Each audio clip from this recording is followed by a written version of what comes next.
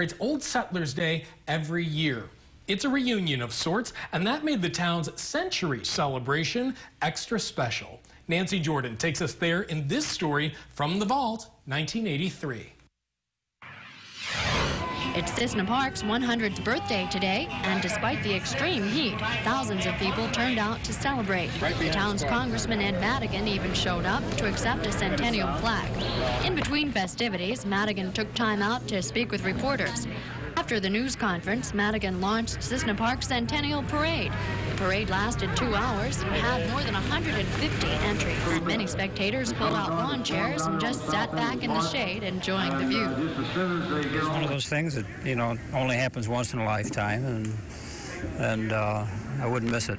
Boy, I tell you, all the floats, and all the people that put the work forward, to get this thing on like that, the appreciation of the work they put and the beauty that's in it.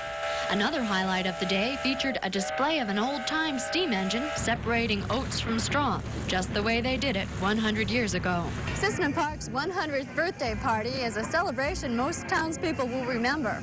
Festivities began about 10 o'clock this morning and won't wind down until after midnight. Nancy Jordan, Channel 3 News, Cissna Park.